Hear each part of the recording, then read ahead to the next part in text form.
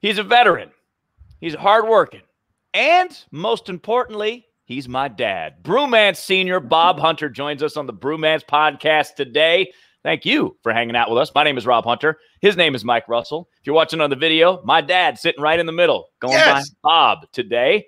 And each week we gather around a beer. We just thought it'd be great to have a conversation with my dad, see what's going on. So, Mike, what are we drinking this week? Oh, well, buddy, it's your call. It's your special month as you have finally jumped off that evil wagon, and we are celebrating your favorites here locally in Arizona, and this is the Dragoon IPA, one of the best from our buddies down south. Oh, look at that. Oh, one of my favorite camping barbecue beers. Great way to do it. Dad, what do you got? You drinking anything down there? Dad's joining us from Florida? I have brought a special brew for you. it's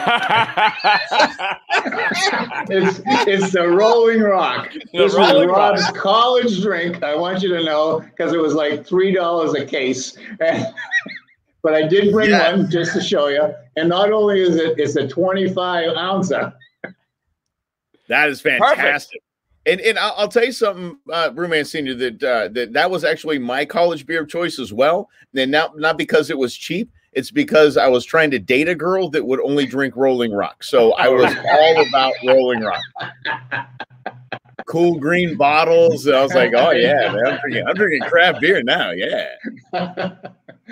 That was, for me, it was because my roommate at the time in college was 21. So he was allowed to drink beer and keep it in the dorm. And he liked Rolling Rock. And I'm like, all right, I guess I'll drink Rolling Rock. Because I had tried beer before, and I was like, this is nasty. That was the least nastiest of the beers, at least at the time. Rolling Rock. So that's a good way to start, Dad. So you're not much of a beer drinker, but you are a Bacardi drinker on the regular. True. So if you go back and you look at how you started drinking, you obviously turned 18, we'll say a while ago, when the drinking age was 18. Just a few years ago. Just like yesterday. Yeah, exactly. What did you start drinking?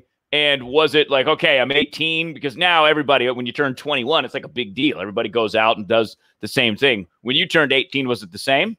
Because you were just signing up for the military. I brought some of the special beers that we were able to drink. If you remember, craft beers probably came in, the mid-'60s? They started in the United States.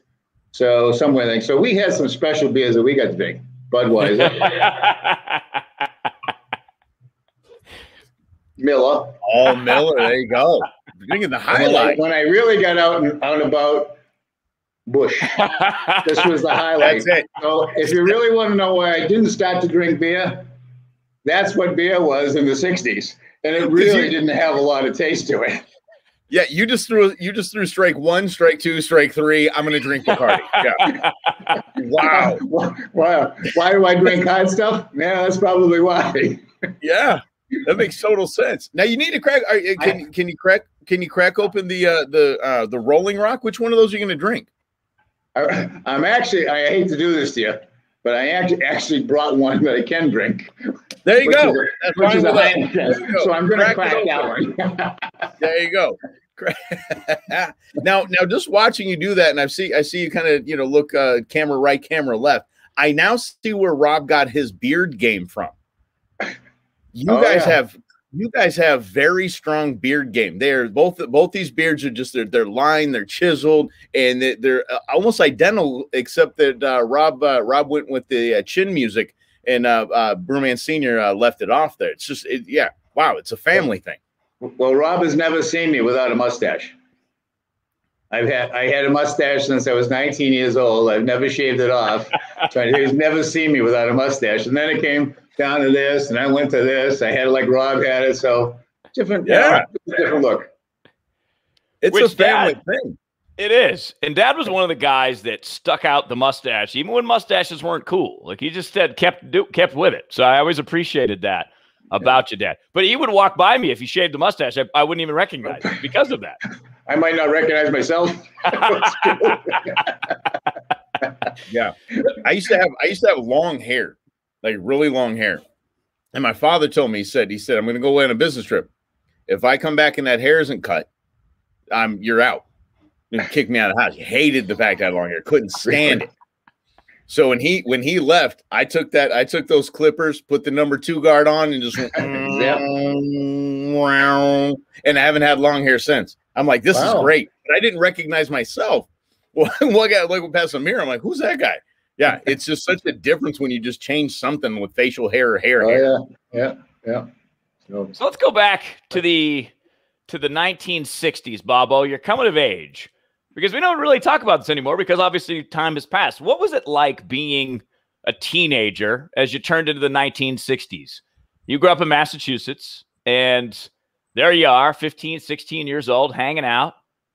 Take us back. Tell us a story. No, the 60s probably was twofold. We'll call 1960 to 65 halfway. I think the early 60s probably was, if you remember, rock and roll music was kind of dying a little bit, and psychedelic music was coming in, and soul music was coming in. So we kind of lived with that part of it. Plastic was big. Plastic had just made its scene.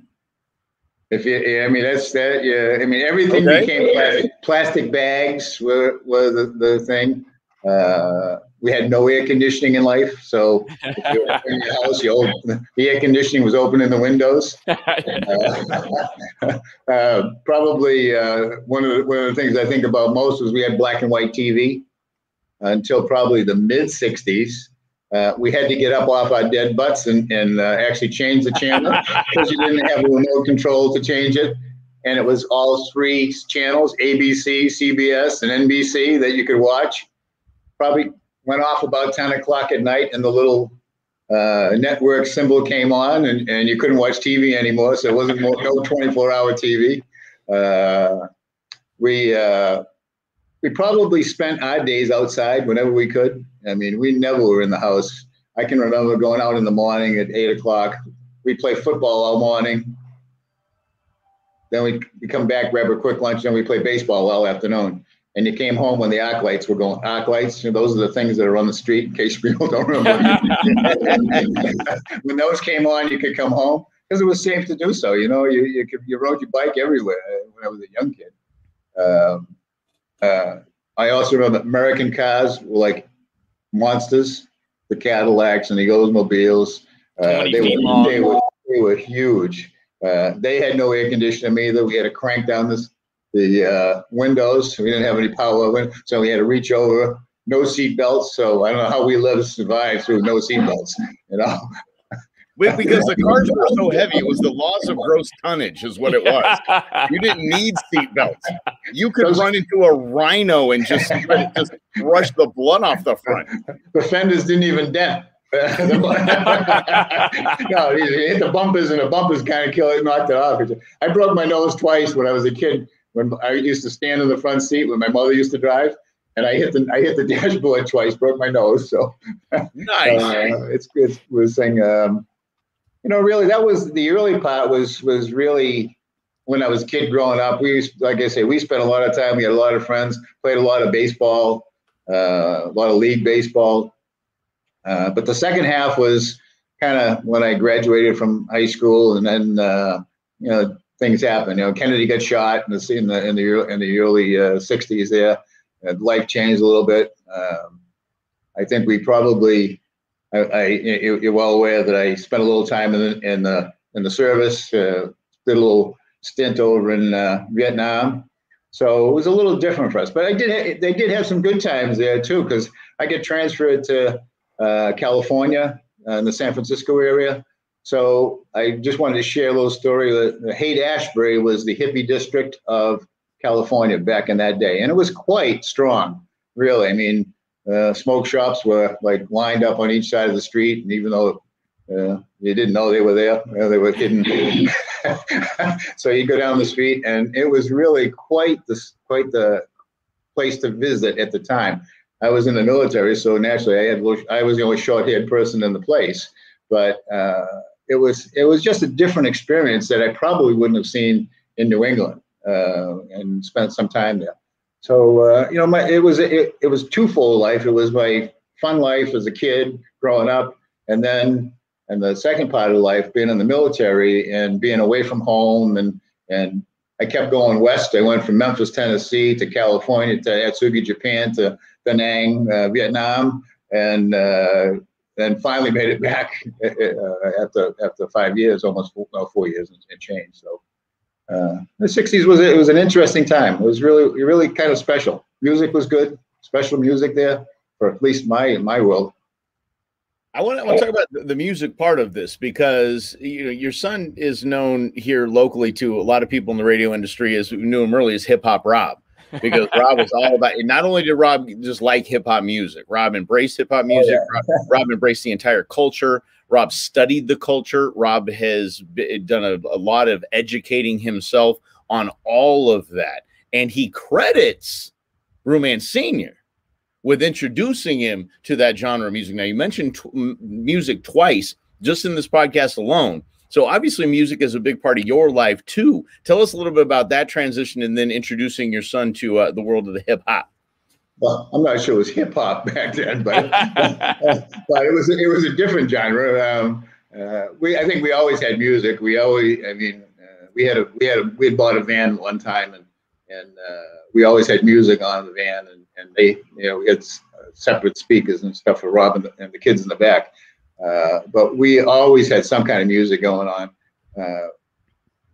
I like soul music a lot. I like R&B a lot, and I like. I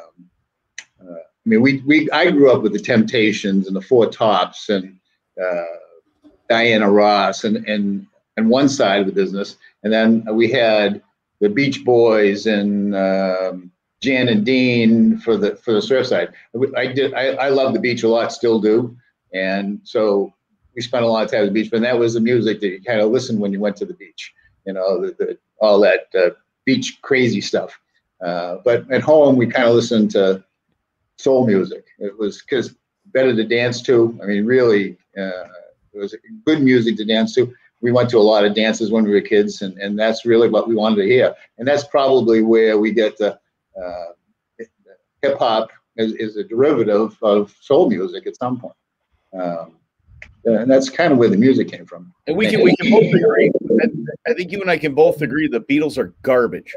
I say it all the time. I'm so sick of people hyping the Beatles up. Beatles are not. It's awful. Different type of music, let's say. I never was a Beatles fan to the nth degree. I actually like the Dave Clark Five a little bit better. They were kind of on that same. All right. Okay. Hermits and some of that other crazy stuff. Yeah, but you got to have to admit that the Beatles did a lot for music. I mean, they really did. They were probably the Elvis Presley of that group of folks. But I never was a great fan of them. No. Okay, good. I'm just glad we just come to an agreement. We can always do that over a beer. Yeah. See, so we can always find something. We always find something to love and something to hate. So I remember being in the car. So I want to talk to you about cars too, Dad, because you have had many cars in your life. But we have, when you're a kid and you go in the different cars, because you used to drive a lot for work because you were a district manager in the supermarket. So you'd spend a lot of time in the car. So every 2 or 3 years you get a new car because the mileage would get high. But I remember of all these memories back in the old cassette tape days.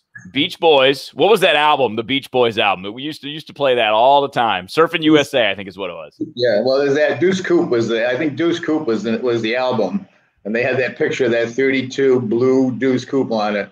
It was like a rocking car. And then the other one would be Lionel Richie. We used to listen to Lionel Richie a lot in the car. Dancing on the Ceiling. Oh yeah. Penny Lover. Oh yeah. The good stuff. We went to that concert, the Dancing on the Ceiling concert, and when they came down from they were on wires. They came down and they were dancing. It was and they were doing flips. It was pretty cool at the time. That was back, 64, maybe somewhere around there. Maybe it'll be a little later than that because you weren't born in 78. Yeah, it was later than that. It was way later than that. I remember that song.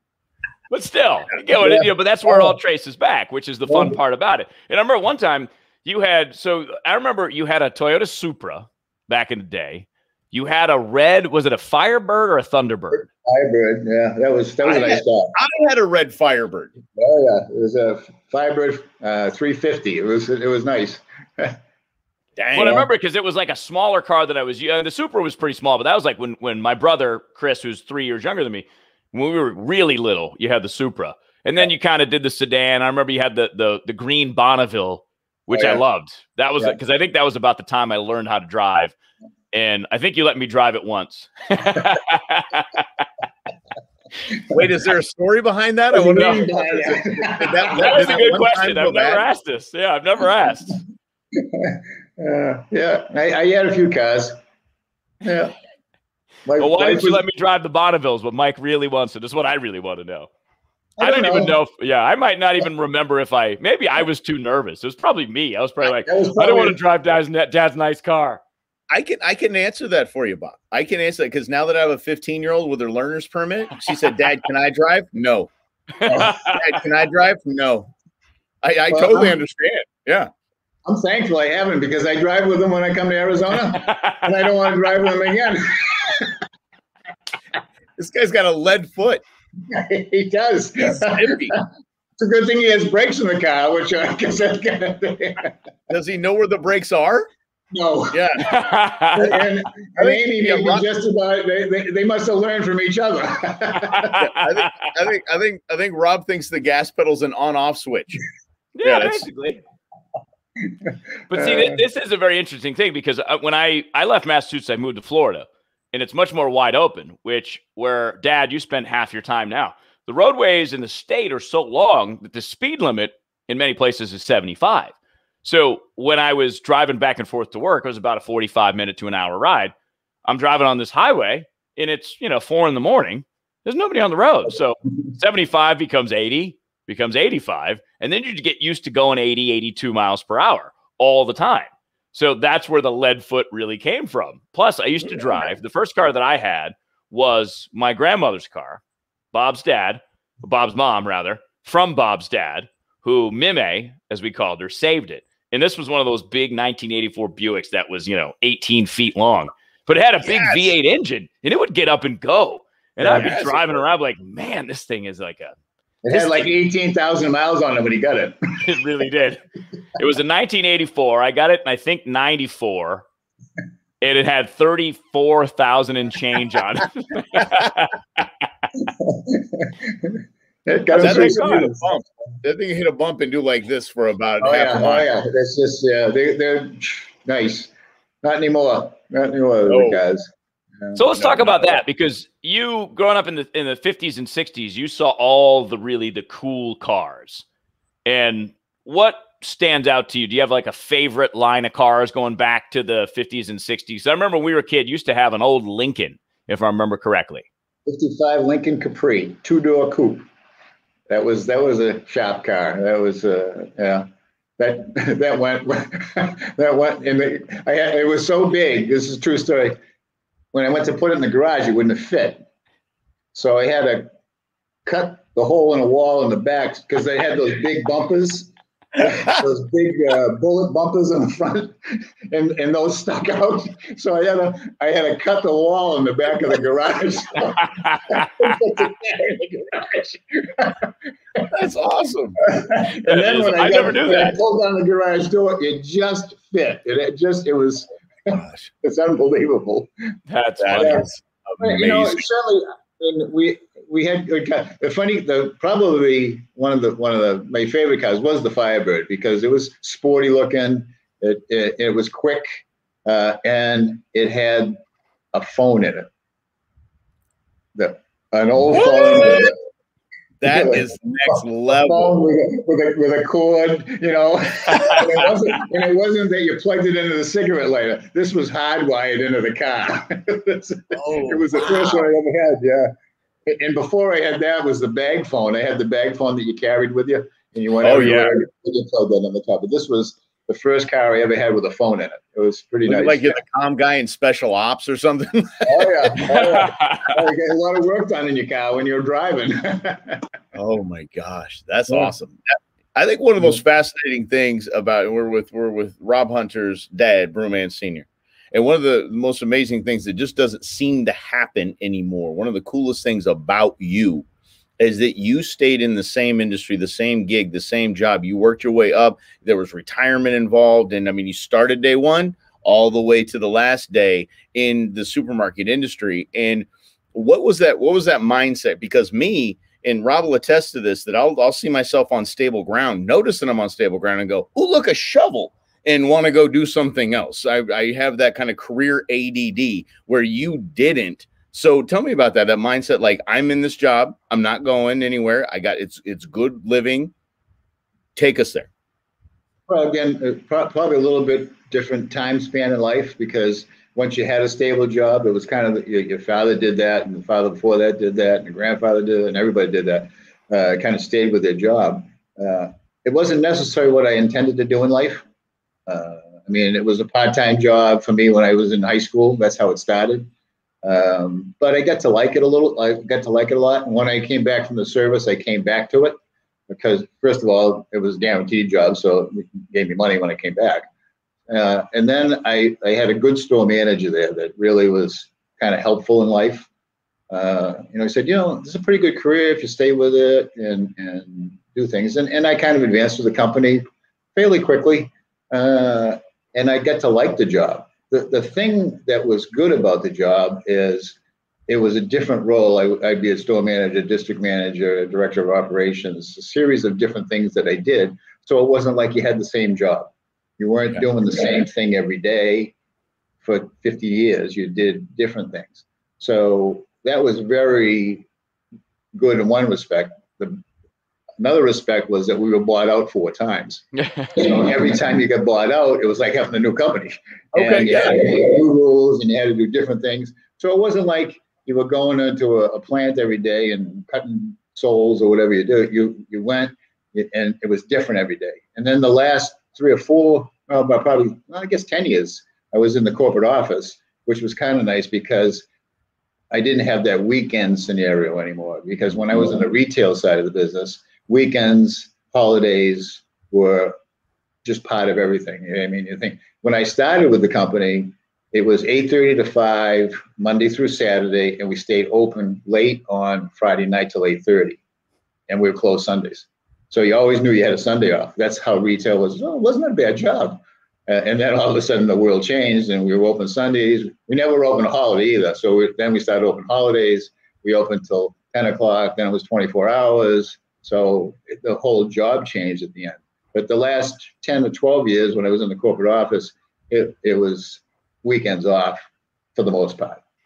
And so that stress level went from like here to, You still had responsibility, but I had a team of people that worked for me that were able to handle things if I wasn't there also. So. And how many years total were you doing that? 47 years. Okay, and that's just, I think it's amazing. I think it's something you should celebrate. I think it's just no, and I'm being serious because you see so many people like me. I think Rob and I's generation started this. We're like, we'll go try to do something new, and we'll try this, and the grass is greener over here. And now we're getting into the gig economy where young people are doing 3-4 things at a time, and it's not just stick to it one shot. Like my dad's best friend started at Arrowhead Aerospace as a janitor and retired senior vice president of sales. So just, it seems like that's not even a thought anymore to stick to one thing the whole way through. Yeah, and I see that in people I talk to around that. It's certainly a different mentality today. If there's a better job and it pays more or something I like a little bit better, I'm ready to go because I can do that. What was it? So you're in the supermarket business. So you come back from the military. So you did like 16 to 18, if I remember correctly. You're, doing your high school job. You go join the military. You come back. You get the job. What was that first advancement where you were like, this isn't bad? Because if I remember correctly too, you were 30 when I was born. Were you a store manager at that point? Because that's pretty young to be a store manager. When I come back from the service, it probably took me about 2.5 years to become a store manager. But again, it was a lot of, I spent a little time doing this and a lot of time doing that. So I was fairly young as a store manager. But it was again, I told you, I had a good mentor, which is important in life. I had a good mentor as a store manager who taught me a lot of stuff. Other people may have not taken that route. And then when I became a store manager, then I had a really good district manager that was also a good mentor. So you need people to help you move along in life. You can do it yourself, but it's certainly nice to have somebody that's on your team, so to speak, and will speak up for you. And that's how that was helpful for me. By the time I was 30, I think I had probably been in my second store as a store manager. So it was, again, the mentorship is big. That is. I mean, especially in a business that has trajectory. And if you learn the skills to go, so when you're a store manager, you manage the store. I mean, everybody pretty familiar with what a store manager does. But when you become the district manager, and this is what I remember, this was like kind of my formative years, you would travel around all over you had a district, right? So district manager. So you would go in and you would work with the store managers to get the stores correct. It is very interesting because I spent about 5 years working in the same supermarket that Dad did, Shaw Supermarkets. But it was funny because you would get to know certain people who knew you, and they would say certain things about you, like, well, that your dad is real. He's tough, but he's really fair at the same time. Like it was kind of weird seeing you in that role. And there'd be some days that I'd be working and I'd be stocking shelves and you would come in. And I remember one time we had a manager, his name was David. And, I was rocking the high school scruff thinking I was cool. He made me go shave in the bathroom because Dad was coming to the store. Well, they had. We used to be funny because they used to say they used to put a GPS in the manager's on a district manager's car, so they knew where he was going, and there was a communication device between the store. Store A would call store B, and he said he left. He took her right out of the parking lot. So I'm assuming he's headed for your store. So you may want to be ready in 10 or 15 minutes because he's probably walking through. The store manager used to tell me, "Oh yeah, we'd be calling as soon as they left. The next store knew you were coming." That's it. And I remember this other time there was this. He was the store manager, assistant store manager. There's another guy named Bob, and I think he knew you were coming one day. And, I was trying to figure out, is this something I want to pursue as a career? So I'm in college. I'm getting towards the end of my college career. So I'm starting to learn a new skill at the supermarket, how to order things. So when the stock runs low, you go into the computer system, you put your order in. So this guy, Bob, shows me, and it just so happens that you came into the store one day and you saw us in the office. And I remember him, and I knew he had pulled one on me because he goes, "Oh, man. I didn't want him to see me do that." And he had this fake look on his face. And I was like, whatever, man, come on. Yeah. Trying to impress the big boss. Yeah.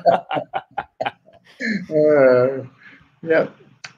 That's kind of what happens in the supermarket business behind the scenes. So what was the transition like when you went from district manager working weekends to going to the corporate office? So you have your own team. What was that, because I think you were probably 55 at this point, 52. So you had spent, basically 23 to 52, let's call it 30 years before, after the military. And you finally get to go, oh, this is what it's like to have a Saturday off. It was nice, actually. And it was in the department I ran really was Monday through Friday. So it just kind of falls in. When you go on that job, you go Monday to Friday. Then we decided that, well, we're open 7 days a week, so we should at least be open Saturdays. So we opened Saturday mornings for the group. I was on a communication team that we did a lot of communication for the stores, and we did all the customer complaints. We did distribution types of things. So we were open Saturdays. So the team, they didn't really want to, but they did. And then we came with a nice rotation. I had some people that actually wanted to have Wednesday off because it's a better day to go shopping if you want to do something, because everybody at that time everybody was off Saturdays and Sundays. So when you went to the supermarket, it was busy as heck. So they loved to have Wednesday. They went and do all the errands and stuff. So we were able to, instead of me saying you're going to do this and you're going to do that, we kind of came up with a team concept that said, okay, what we're going to do is the people that want to take Wednesday off or Tuesday off, we'll give them those days off and they can work on Saturdays. And they were happy with that, and things went along pretty good. Then came Sundays. Not so easy on Sundays. Getting people to come in. But so what we did is we came up with that was an extra day of work, extra pay, and then people definitely volunteered to do that. Me, it was pretty much pretty special to come in and have most Saturdays and Sundays off. And we talked about it when we spent a lot of weekends together, because we didn't spend weekdays together. So we try to get the best we could out of the weekend time, do as much as we could. Always try to have something planned for you and the kid, you and Chris, to be out and doing something. That was nice. That was probably the best part of having weekends off, is spending time with you guys. I'm going to go ahead and jump to that. I'm going to go ahead and jump to that right now, because your son comes to you and says, "I want to be in the radio business. I know, Dad, you've been in the supermarket business. I've been in the supermarket business with you, but now I want to go to school for this. I want this to be my career." And you think, hey, whoa. The radio business, you had to have known that any media, you're going from town to town, and that's just how, our business works. And you are a man that has stayed, boom, I'm in one job, one career path, all the way to retirement. Did you try to sell him off of that? Or did you think, wow, that's a cool idea? I don't think I did. Did I try to sell you off of it? I don't think so. Not one time. I don't think, not once did I. I mean, everybody should be able to choose what they want in life. And I didn't, to be honest, I probably didn't think it was going to hang in there. It was probably just something that a niche that he thought he might squeeze into for a little while and then go on to something different. But as it is, it worked out okay, I think. One little place you didn't care too much about. But other than that, I think overall it's it's pretty happy. It seems pretty happy. Life okay, and I support it. I think it's a good thing. And you're right. I think, Mike, though, is the scary times is people changing jobs. You don't know. It's kind of that mentorship. I think I was talking a little bit about earlier. That if you're in Phoenix and you have a good mentorship and things are going for you, what happens when I go to San Diego and to a new location? I have new people that I don't know. How is that going to transition to the rest of my life? Will it help me or will it hinder me? So that's always the piece you got to do on your own. At that point, you got to make sure that people support you. And now your boys doing afternoon drive right now in the number 13 market in the nation. So and hanging around with you. Yeah, he did good. He did Could be good. worse. Could be worse. Yeah, and I thought that was very interesting too, because you never really did, Dad. I mean, I went to Emerson College in Boston, which is a media school. I mean, there was no backup plan. There's no escape hatch. You can't go get like a minor in engineering and go spin off and do that. And, there was talk about when I was a kid, whether I should go and pursue something that seemed interesting or, go to the safe career and do something like engineering. But obviously I wanted to go to Emerson, and you never got in the way of that. You were like, let's go do this. And I do remember when we went on the tour of Emerson, and let's just say there was some interesting people who put the tour on. But it was like eye-opening for me and eye-opening for Dad. Like, if you're going to do this decision, this is a whole different world that you're going to step into. Similar to what you said about Haight-Ashbury, Dad. When you're walking down the street as a kid from Massachusetts, and you're on the West Coast now, and you got all these hippies, that was sort of my hippie sort of introduction, if you will. Granted, it was only like 20 miles from home or 15 miles from home. But that was like the cool part about that experience was, okay, here you go. Even living in the suburbs and going into the city is a whole different transition, because you're not used to that environment, and you did very well at it. So, I enjoyed it. That was a good time. And I got to do my hip hop radio show, which is there you go. All I wanted to do. There we go. That's what it was. It's Exactly. all because of you, Brewmance Senior. Yeah, right. Good supportive team there we had. Definitely did. So let's talk about travel too while we're here, because one of the things you just mentioned a while back in this conversation, at some point you and Brenda brought a conversion van so that you could take us on vacations, because, I think you and Mom got divorced. I don't know, I was 7 or 8 years old. And then you met Brenda, and Brenda had a son, Ryan. So the 5 of us go on these amazing family vacations because, as you mentioned, we didn't have all the time, but we had good quality time. So we would take a week or two in the summer. In a week, we would spend driving around in the van. And we'd go to places like Hershey, Pennsylvania. We would drive down to Virginia, and we had a great time in that van. So what was that decision? Like, okay, we need to figure out time to get the kids together and go hang out together as a family. I'm not sure that might have been the way it went. I think if I recollect it, this was many years ago, and in my aging years here, I think I remember the story.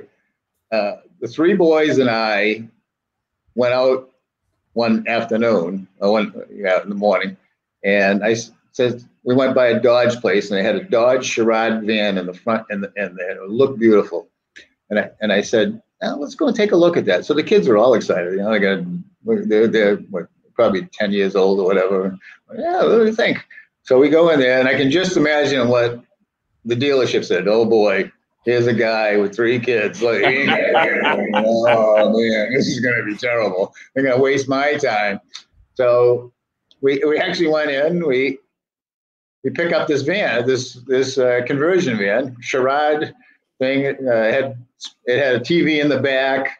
It had a radio in the back for the kids, had earphones that the kids could listen to. So it kind of met all the criteria that we needed. So if we were driving, we could listen to music up front. They could listen to music or watch the TV. And we ended up buying it. I think the guy was in shock that sold it to us, because we had to spend an hour in there doing paperwork back in those days, because everything was, manual. And sure enough, we drove the van home, and I think we drove the van home. We left the car there. Brenda and I had to go back and pick up the car. And then that kind of started our adventures. And we did. I do have to admit, we did some great things in the van. We went all as much as we could until it finally kind of crapped the bed at one point, where it wasn't driving anymore. It wasn't drivable. Yeah, it was a good time. And I think it was kind of good. You guys liked it because you could do your own thing in the back seat and listen to what you wanted to. And you were probably listening to hip hop music back then. 100%. 100%.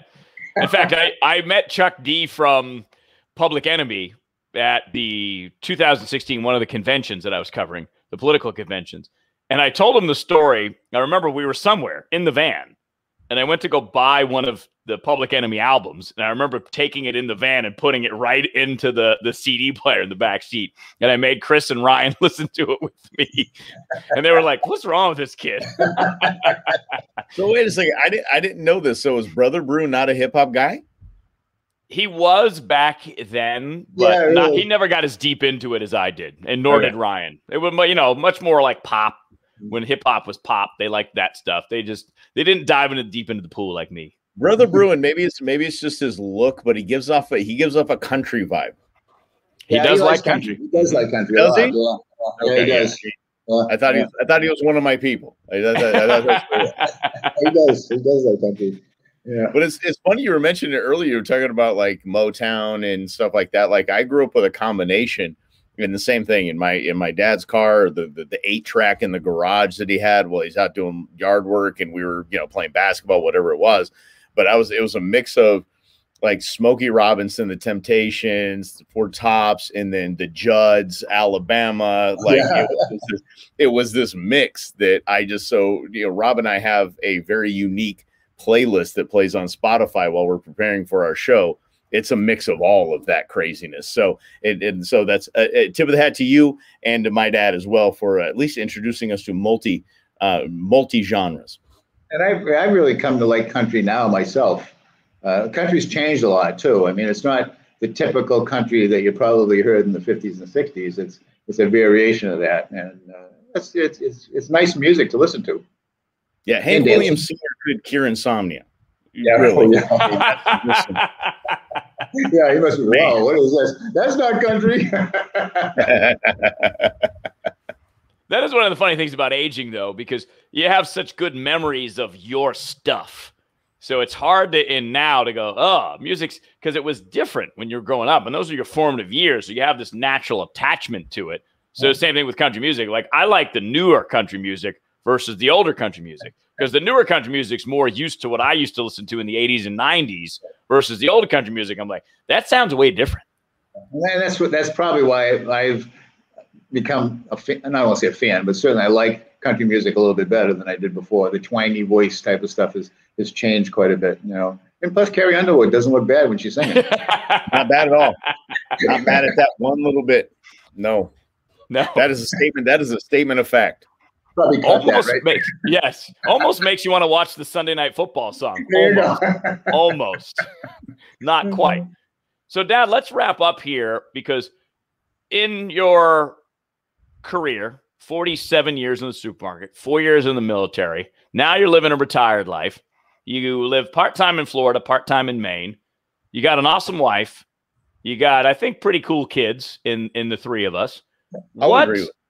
If you go back and you were like going to tell an 18-year-old that would listen, what would you tell them as like a good nugget of advice about life? And I always say that because most 18-year-olds are like, yeah, whatever, old man, I'm not listening to First of all, I was going to say, first of all, getting an 18-year-old to listen to me today would probably be very difficult. That probably wouldn't happen. I guess I'd tell them, first of all, find something that you're interested in life,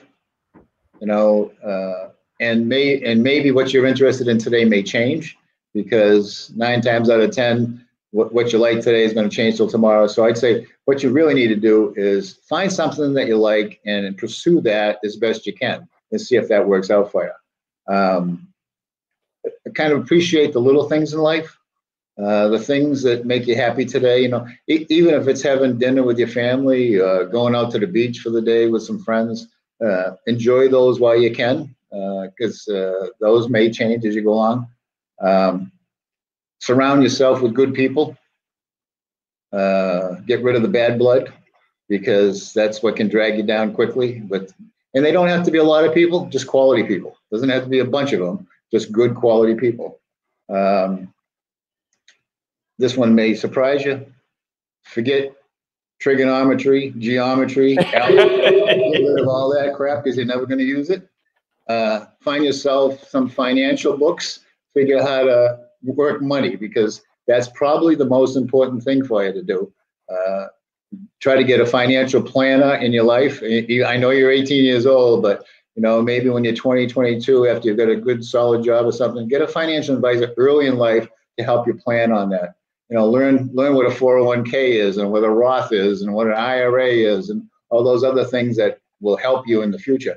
And that's probably the hardest thing to tell anybody, because they want to spend it as soon as they get it. And that was one of the things that we were fortunate we didn't do. We kind of saved a little bit here. In the company that I worked for, had a great plan, a savings plan for you. And I think I've told you this, Robert, if you can put 10% in a 401k and they'll match you 4%, 5%, that's big money at the end of your life. We were fortunate in my job that we were able to do that. They matched 6% at one point. And wow. We gave 10, they gave 6. And actually, as we got bought up by different companies, it went the other way.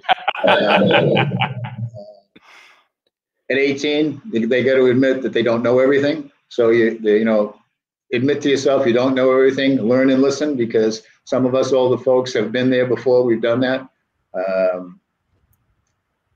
Get off your devices. Enjoy the outdoors. Yes, that's important. I like to be outside now more than ever. I spend a lot of time outside. I golf outside. I play pickleball outside. Brenda and I walk quite a bit. Don't bicycle as much as I did anymore, but being outside is important. It's just good for your health. Save some money. And I wrote one other thing down. Keep healthy. I see people today, they don't look healthy, and because it may be what they eat, or maybe the way their lifestyle isn't right. But I live in a community here today where I thought it was a 55 and above community. I'm looking at it now. I think it's a 75, maybe 80 and above community, because there's a lot of older people that have done good things in their lives, eaten well, exercised well. There's a lot of older folks that still have an active lifestyle. So I'd encourage people to do that. Just stay healthy and eat better and take care of yourself. Rob told me how old you were, and I about slapped him because I thought he was making fun of you, because you don't look a day over 55, and you haven't, and you haven't it's because you take care of yourself, and it's the way you carry yourself, the way you act. And when I got to meet you in person, I'm like, this guy really took care of himself. And I think that's the best piece of advice of all of it. Money's money. I tell Rob all the time. They print more every single day. You have you, and that's it. You only got one. If you're not here. You know, and that's the thing. You know, I got a birthday coming up next week. Don't forget. Noted, sir. Noted. Yes. A check will work if you want. A check. Okay. On the way. I'll just send you some Venmo. It'll be fine. It'll be fine. There you go. So you mentioned golf, and I do want to touch on this because that has been one constant in your life. So as long as I've been alive and longer, you've been a golfer. What has that meant to you? Because that's your outdoor activity, your exercise, because you always walk. You know, at least you used to for a long time. You'd walk the golf course, and you'd play, what, 2-3 times a week? You're still playing 2, 3, 4 times a week. What does it mean to you to get outside and hit that little white ball and chasing around, you know, a golf course? Well, again, it's all being outside. It's, you know, it's the sun. I like the sun, unfortunately, probably too much, and it's being outside. I play at least 4 times a week now because I'm retired. I don't walk as much as I used to down here. In Maine, I walk every day. Down here, everybody takes a cart, so it's a little less activity. It's a lifestyle. It's a lifestyle, and it's part of the shtick, you know. Yeah. Oh, you're walking. Who's that idiot walking? Must be new. Yeah. But golf to me is an individual sport. You can only blame yourself for your good days or your bad days. So you can't blame somebody else because you hit a bad shot. It's all about you hitting a bad shot. And that's what I like about golf. It's about me and the little white ball trying to fit in that stupid little hole.